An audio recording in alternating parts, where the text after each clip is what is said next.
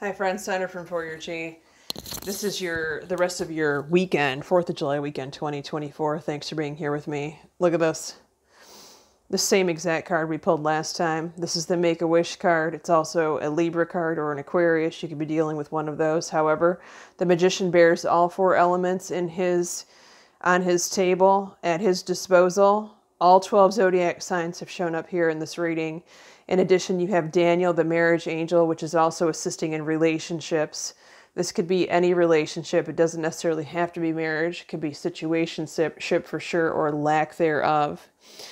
You have get more information and then make the effort in that order.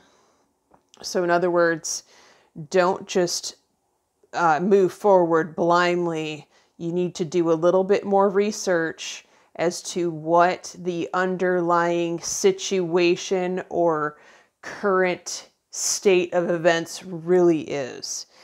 Now, could this mean that you need a reading to look into it if you can't figure it out any other way? Absolutely. I'm just going to leave that there. Have a great week, the rest of your weekend, everyone. Take care.